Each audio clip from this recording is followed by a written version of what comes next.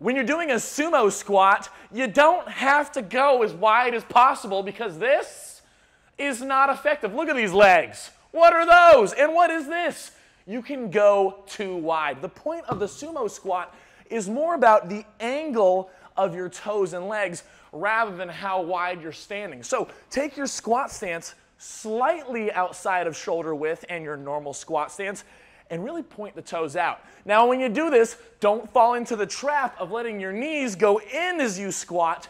Push those knees out as you squat down, and this is effective sumo squatting. So watch your stance, don't take it too wide, point the toes, knees out, you're gonna knock it out. Now do it.